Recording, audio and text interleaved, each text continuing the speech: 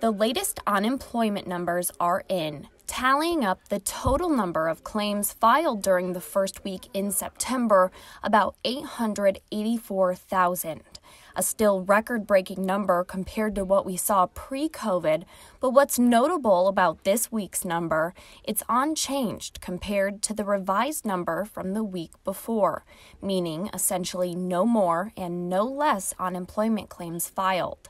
This stagnation mirrors the Department of Labor's earlier report that hiring is at a lull despite more jobs being posted, showing further evidence of a persistent lull in our economy amid the pandemic.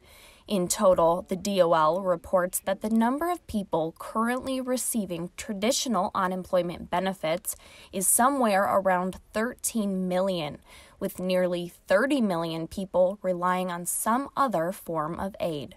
Reporting for NewsNet, I'm Abigail Taylor.